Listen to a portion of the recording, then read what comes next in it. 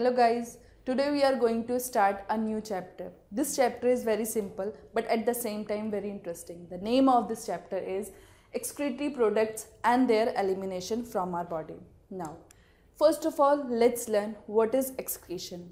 Actually, excretion is the process of removal of non-gaseous products. Non-gaseous products means which are not gaseous, means either they are solid or liquid, like ammonia, uric acid or urea. We know different animals produce different type of nitrogenous waste. So it may be ammonia, urea or uric acid, along with excess of water, salts or the pigments produced by the metabolism of different drugs and different hemoglobins out of the body is called as excretion. So what is excretion?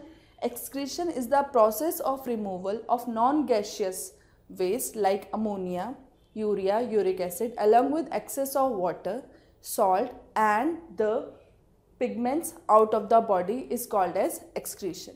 Now, what is the need of excretion? Excretion is very important for our body, otherwise these waste products will act as a poison for our body.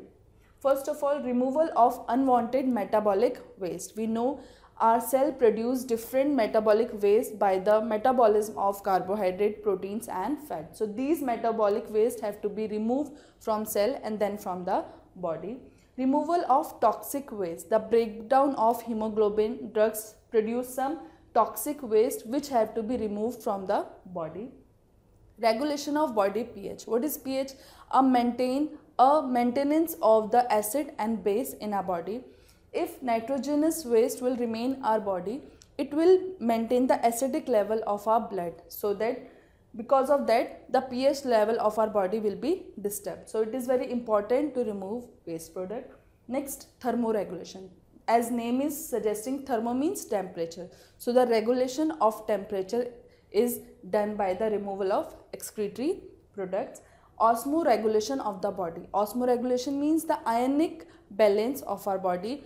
The removal of salt and water on a regular period is very important to regulate or to maintain the osmoregulation in our body. So here we have learned the need of excretion in our body.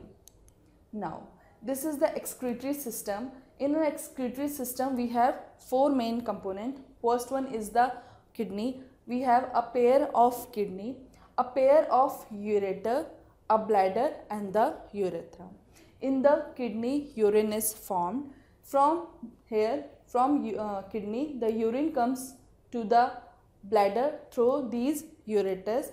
For some time, bladder keeps the urine, and after few minutes or when the bladder is filled, through urethra, urine comes out.